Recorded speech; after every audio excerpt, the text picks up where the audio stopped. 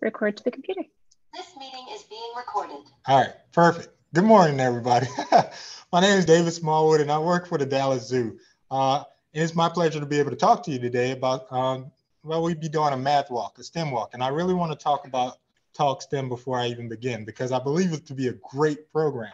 All right, so talkSTEM, if you don't already know, is an organization that is focused on furthering STEM as far as kids learning. Females are very underrepresented in the STEM fields, right? And there's a lot of different marginalized aspects and people in the STEM fields. All right, and it's very close to my heart because I'm a STEM educator. I started teaching STEM, I guess it'd be 6 years ago. I taught elementary STEM in Arlington ISD, and I know how important it is because in the next 5 years, I believe it's going to be like 1.6 million STEM jobs opening up. And these careers are awesome. If you like video gaming, if you like animals, if you like my degree, let's talk a little bit about me before I go into this. All right, my degree personally is in applied science graphic art. So I'm an artist, and but I'm a computer artist. And I can draw on the computers. I can help create. I've helped create video games. I've helped create graphics that you might have seen in magazines or on television and billboards. And I get a joy out of doing that. It's like taking the traditional art form and putting it in a STEM environment. And lots of different art forms and lots of different jobs are doing that nowadays. And I recently was under the weather for a period of time, and I couldn't go out anywhere. I couldn't go out to get anything. And through STEM jobs such as like the apps like Uber Eats and things like that, I was able to get all my groceries delivered to me. So like the era that we live in is amazing right now. Now, my first job ever was at the Audubon Zoo in New Orleans. I was 12 years old. I volunteered to teach people about animals. And my science teacher was the one who got me that job as a summer job. And I was very enthusiastic about it. I didn't know that it would lead to what I'm doing today, but I worked that job all the way to when I was 17. Then I joined the U.S. Army, and I worked a science job there. I was a chemical operations specialist, so I learned all about different chemicals and different biological, nuclear, and chemical agents that could be used. And I learned how to help our troops by decontaminating them, and I learned weather patterns and things like that. So after the Army, I went to college and I learned about the graphic design that I was telling you about. And then after that, I went on to doing education. And I really love education because I like teaching people what I consider to be like things that I'm interested in. And that's what talkSTEM does. It teaches about lots of different STEM walks and different things. I wish I can share my screen. Let me see if I can share my screen just to go to their website right quick. And I will scroll down as I do it, okay? Here we go.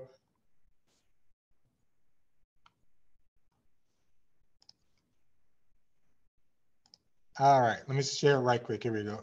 One time.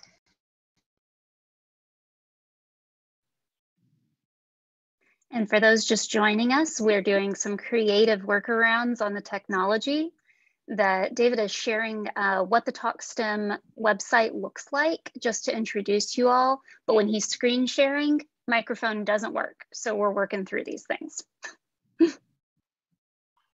But this is freely accessible to anyone who is interested to learn more about the programs that talkSTEM offers, that David's going to share more about what it actually looks like with the Dallas Zoo at this time. All right, so like with us, since we're doing it virtually, I have a couple of videos that I want to share, and the emphasis of the video is to show that there's math visually all around us, even at the zoo. Like I know STEM stands for science, technology, engineering, and math. And the science parts get a lot of attention, but math is the physical language of science. And so I have some videos that I want to share. And while the videos are going on, I want you to ask yourselves, what, I'm going to show you a screen, but I want you to ask yourself, what math question is being asked in the video, and what was the solution given to the math problem? And as you look through the videos, I would like for you to start thinking of some math problems that you can, or questions that you can come up with yourself as you look at the video. And it's a process to learn how to do this, because like first when we think about math and we like think about the zoo, like I know every animal at the zoo. Is my job to, so I can tell you all kinds of facts, like that the elephants weigh this, or that they're this tall, or that the giraffes weigh this, or that they're tall.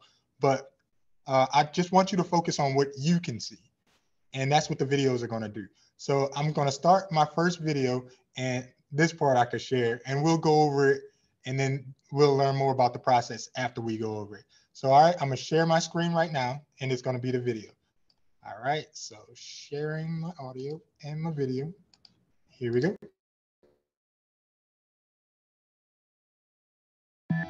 Here's a tough question. What do animals like elephants, giraffes, cats, dogs, what do they have in common besides just being mammals? I'm not sure. Well, they all walk on 4 legs. These types of animals are called quadrupeds because quad means 4 in Latin. Have you ever wondered what type of walking pattern quadrupeds use? Do they all share the same walking pattern, or do they walk differently? That's actually a great math question. Did you know mathematics is also the science of patterns? A math pattern is simply a repeated arrangement of anything, numbers, colors, shapes, and so on. You can have number patterns or any other kind of pattern too. So let's figure out what the walking pattern, also known as the gait pattern, is among quadrupeds, and even if there's a single pattern common to them all. And when we get home, let's observe our 4-legged friends and see if they walk like our animals here at the zoo do. A lot of us look at 4-legged animals like this elephant here at the Dallas Zoo, or my cat walking at home, scampering and galloping every day. But it's really hard to really see a pattern quickly with just the human eye. Let's try. I bet if we focused on carefully noticing, we could discover a pattern that describes how each quadruped moves. And we could also see if they have a common walking pattern. That's right. It's a little confusing to talk about the sequence of leg movements in a 4-legged animal, so how about we make it easier to communicate? We could name each leg in this elephant, or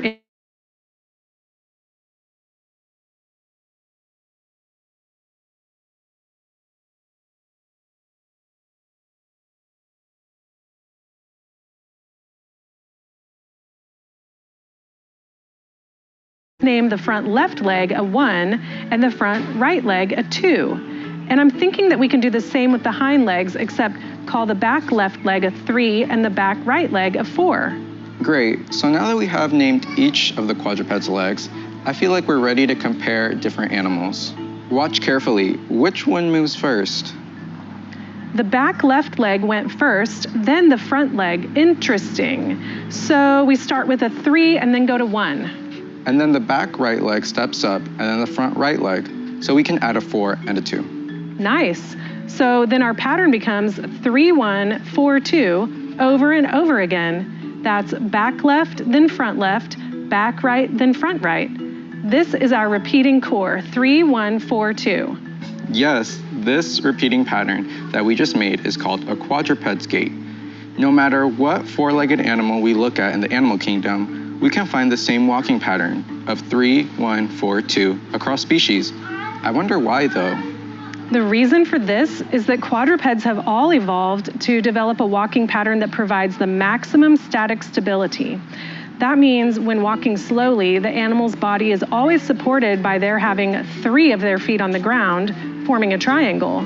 Did you know that the triangle is the strongest shape of all shapes? So it has a strong base and provides immense support. What about when the animals are walking really fast or running? When different animals move fast, when they gallop or canter or run, their gait patterns may vary a little, but again, there are some repeating patterns you would notice. Thinking about math and walking patterns makes me think about it in music as well. I play the guitar at home, and I definitely can produce different tunes simply by changing the pattern without having to change the notes. I wonder what other things in our everyday life could be described just by using math patterns. I have a feeling math patterns are everywhere around us. You just have to notice them.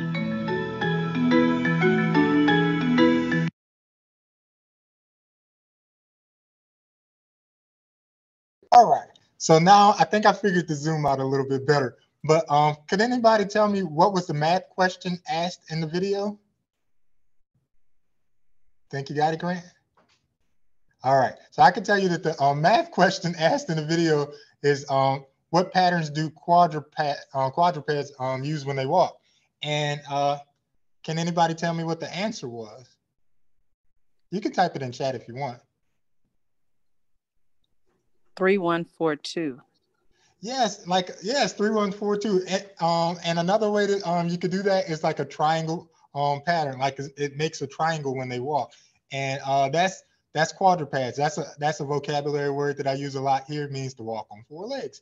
And yes, that's what it is. Now looking at the video, do you think that you could come up with any other math questions, like your own math questions? All right. Oh, you do, Grant? You think you got something? All right. What you can put it in chat, or you can unmute yourself and hit. Let me see if I could unmute you, and you can say it.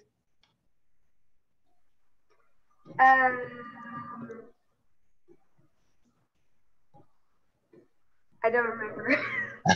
It's okay. Sometimes when you get on camera, it's kind of hard to do. But I think I figured out this whole the Zoom meeting. So I now know how to share. It's just like right now you see yourself. So if I go to this screen right here, and let me see, click on right here, and then go back here. Oh no, it won't let me do it. So we're still out with that. But all right. So yes, we got that answer of the question. And like as you walk around, even if you look in your room, you should be able to see math patterns around. Like she said, you could probably do it with music, and you could do it with, like, if you have any pets at home, like it's just visually what you see, because math is all around. Like even that teddy bear that Grant just held up, you could do math questions with that. Like if I was looking, I could say, how many stripes does that tiger have? And you can figure it out. You can do it in different ways. I have another video that I want to show you that kind of deals a little bit with that. And I'm going to see if I can click it right now, and then I'm going to start it playing. Okay, let's see. His name is Philo Chase. Okay. I've always loved watching animals here at the mixed species habitat, but I wonder, can we measure their behavior? And if so, are there any math patterns connected to it? Yes, we can measure animal behavior. David, the screen's not on yet. It did Oh, not okay, was I not share. sharing? I'm sorry. Let me see. No, I could hear it, but it wasn't sharing.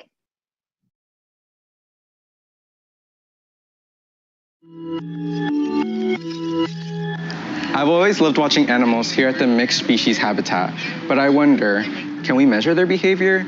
And if so, are there any math patterns connected to it? Yes, we can measure animal behavior, which is really helpful if we want to learn more about the way an animal lives and how to help it if there's a problem. If you think about it, behavior is basically just how the animal interacts with its environment or with others. I've heard that mathematicians are working right now with animal biologists to study that behavior and measure it. It's so cool to see all these new studies of field come alive. Exactly. In fact, the beginning point of searching for patterns in animal behavior is to measure and track animal behavior using something called an ethogram. An ethogram is a catalog or table of different kinds of behavior being observed in an animal. Then you can look for patterns of behavior in the data collected in the ethogram. Let's take a look at an ethogram. Here's an example of an ethogram. This is the same one that the zoo uses for their elephants. It's for a 10-minute observation that is split into 10 one-minute intervals. So each time that the stopwatch tells the researcher it's been 1 minute, they record the information. The animal researchers are interested in collecting these specific data about elephants. Take a look at these categories. The categories include movement or locomotion, location in the habitat, distance from other elephants, and specific behaviors. Let's look at a sample data set for Gypsy the elephant. So just by looking at the location data, Gypsy started out in the pool and moved over to near the fig tree in the first 5 minutes. Here's a map of the area. So Gypsy moved along this area in the first 5 minutes. Near the bottom of the ethogram, we can see that for each category, like behaviors, locomotion, and so forth, there were a total of 10 observations recorded within this 10-minute observation of Gypsy the elephant.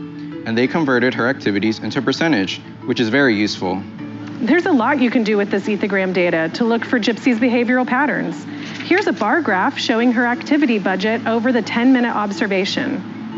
Looks like Gypsy really likes to eat. I can imagine that as the animal researchers gathered lots of ethogram data for her, they could know if this was a consistent pattern. where she spends the bulk of her time eating, or if there's certain times of the day she likes to eat most, or even if the amount of time spent eating changes as she gets older. Yes, isn't it cool that when you see the ethogram data, you get lots of questions in your mind? And by gathering more ethogram data, you can start to answer them and understand the math patterns that Gypsy and other elephants follow. Here are Gypsy's location preferences. Looks like she liked spending most of her time near the barn or near the fig tree. And here are Gypsy's locomotion rates in a pie chart. The chart is a helpful visual tool like the graphs were to look for patterns. It looks like she liked standing mostly, at least for this 10-minute observation window. Finally, here's a bar graph showing how close she was to the other elephants.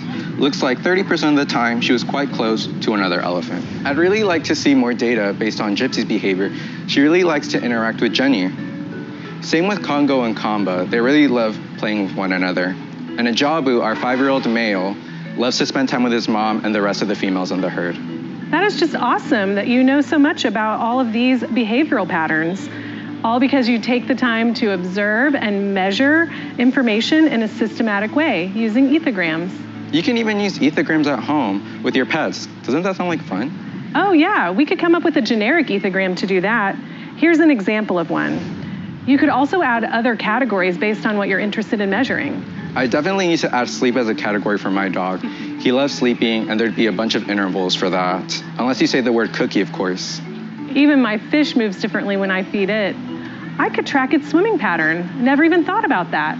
You're so right. Math helps us predict and measure animals' behaviors, which helps us help them.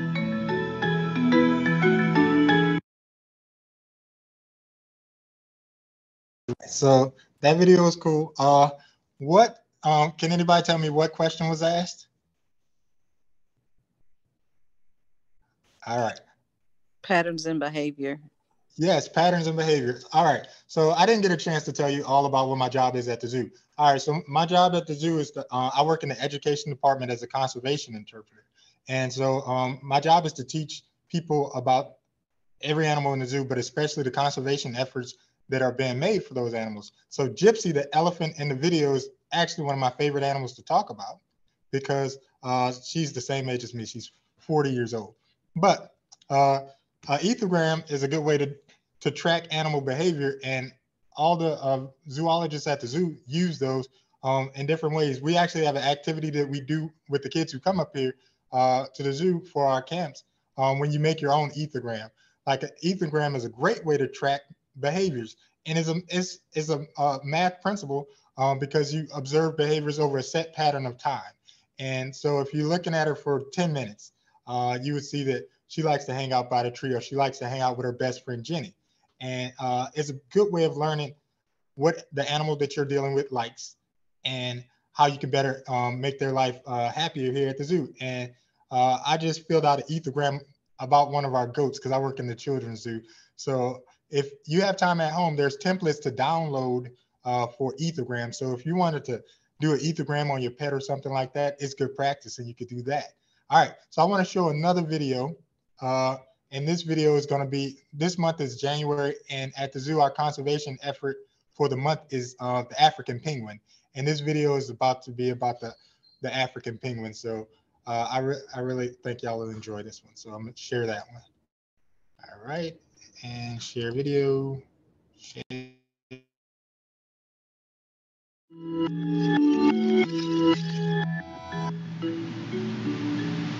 Did you know that sadly, the number of African penguins has been dwindling for decades? This is mostly due to overfishing and climate change and harvesting of guano, or penguin poop.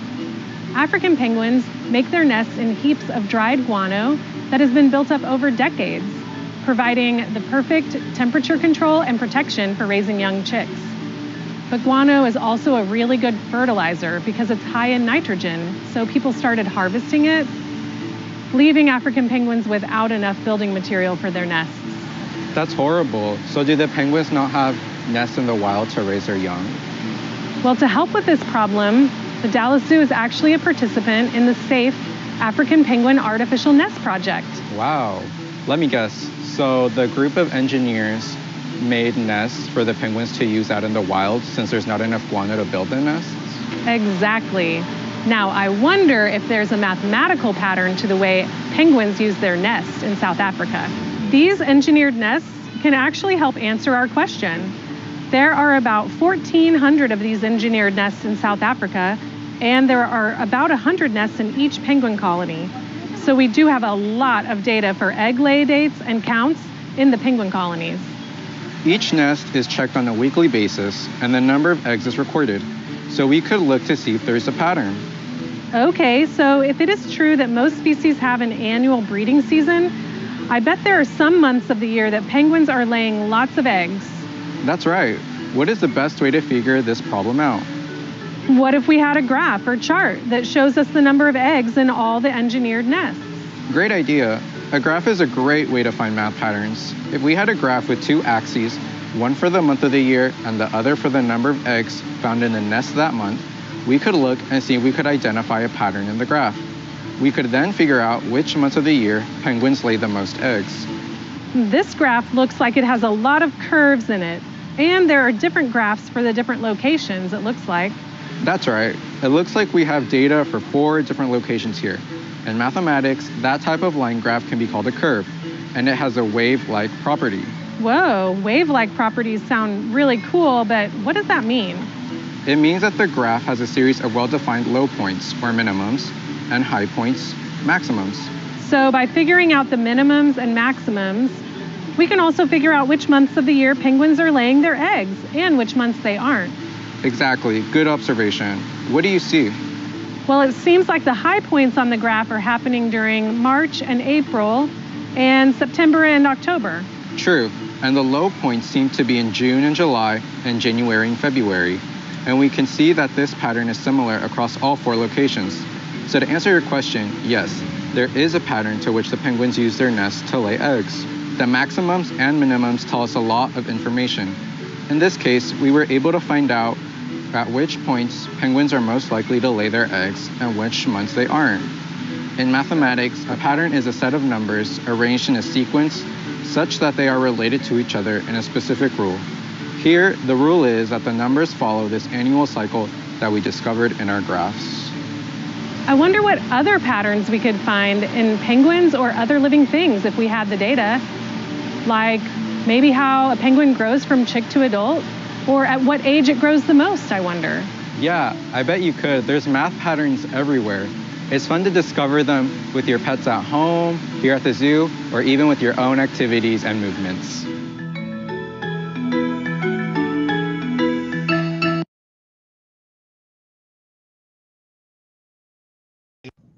Okay, everybody. So I especially like that video, but can anybody tell me what was the math question in that video?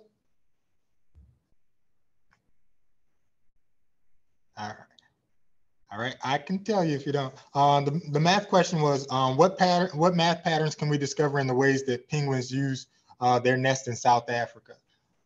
Right now, actually, Kevin Graham, the person who put that information together, is in Africa right now. He works with me in the same office.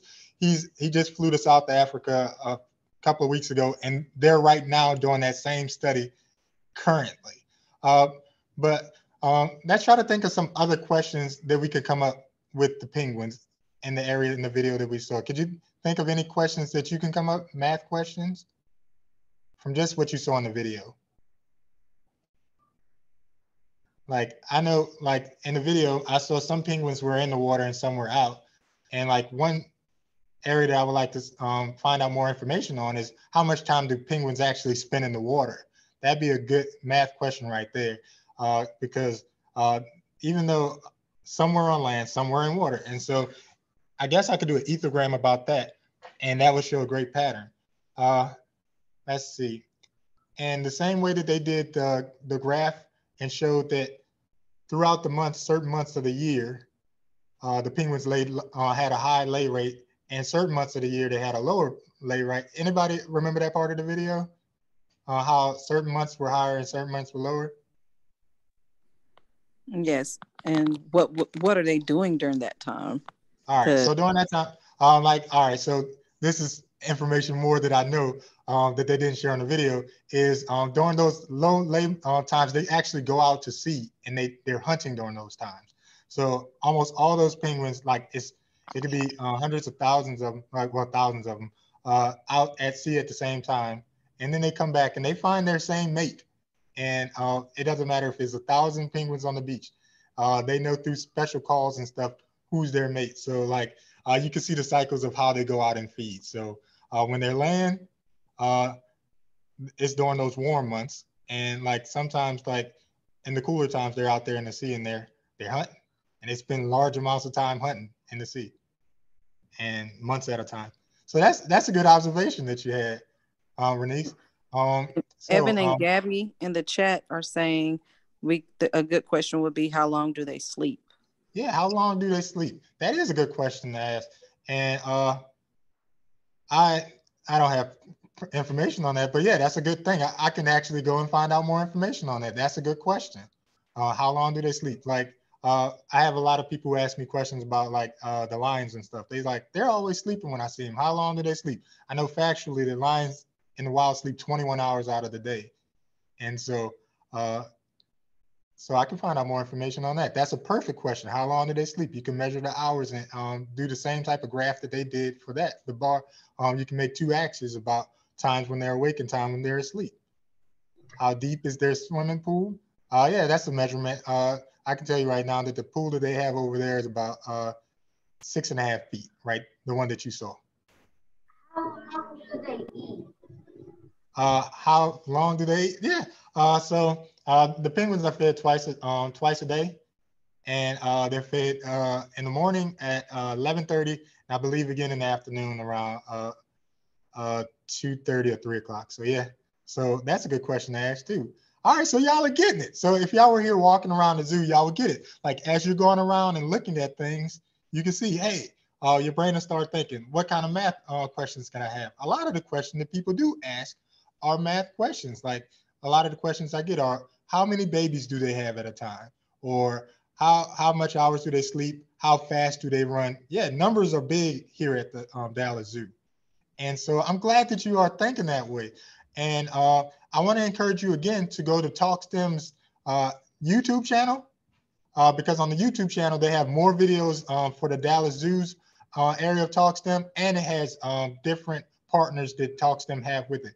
I do want to talk about how SMU, Southern Methodist University, is partnered with the talkSTEM, and they are underneath the National Science Foundation. And all of the things that you see on there are quality science STEM activities, and you can do different walks on there. Also on their site, if you wanted to have your own STEM walk, they could tell you how to do that. And so I encourage everybody to go to that site. And I got a couple of more minutes if anybody has any more questions. Well, Evie popped one in there on the chat. Do penguins have teeth? All right, so penguins don't have teeth. What they do have is ridges in their beaks, and it helps them to pull things in. But they do not have teeth. I'm trying to think if any bird do I know. No bird. Geese have what looks like teeth on their beaks, but it's just ridges in the beaks. How did you get to work for the zoo? All right, perfect question. I was supposed to tell you that earlier. It was on one of my slides. Okay, so like I said, I worked for Arlington ISD teaching STEM. And during the summertime, I wanted a summer job. So I applied to work at the Dallas Zoo, and I was doing it for the summers. And I loved it so much. And they asked me if I wanted to work here full time, teaching people about animals and teaching kids about animals in specific. So I said, yeah. So I've been here. Actually, this is my first full year here, and I'm enjoying it. Great question. And I will say, here we have a lot of people with a lot of different degrees. Like we have people who work in my department who have degrees in English and science. We have some people in other departments like zoologists. They have so many degrees in science for that.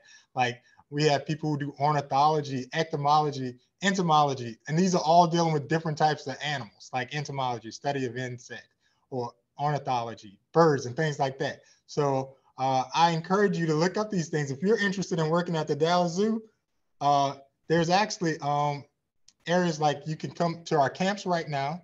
There's camps for young kids, and you can start volunteering as early as 13 at the Dallas Zoo.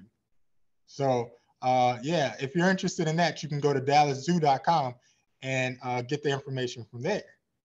And I can put that in the chat if you like to. But that's a good question. How long do penguins live? All right, so penguins live in the zoo is a little bit different, but they can live over 20 to 25 years. Different penguins, like there's over 18 different types of penguins. And the ones that we were talking about today are African penguins. Most people think that penguins all live in cold areas, but only 4 of the penguins out of the 18 live in cold areas. All the rest of them live in more temperate areas like South Africa, like the penguins that we showed today. All right. Do we have any more questions? We have like, it's probably about to end. I have a question. Yes, Evie. How long do penguins how do they manage to stay warm in cold environments? So penguins are what you call homeothermic. So they're not like ectotherms, which are like cold-blooded, which means they have to have environmental factors to help with their temperatures. Penguins' temperature stays about the same all the time. So they're homeothermic. They're not endothermic like us, but they're homeothermic. So the temperature stays about the same, which is why they can go into those cooler temperatures in the water and be on the warm temperatures on the rocks. That's a great question, actually. All right, I'm so glad that you all came. All right, I love answering questions. So even if the recording stops, if you have, I have a little more time to answer questions. If you have any more questions, like I love talking about the Dallas Zoo. All right. Well, I'm glad you all came today. I see in the chat. I am glad that you all came today, and I hope that you get to visit some of the other STEM Expo activities today. But thank you for visiting me. You made my day. And now I'm about to go back out here and talk to some people about elephants. So y'all have a wonderful day, okay? Thank you so much. Thank you all. All right, bye.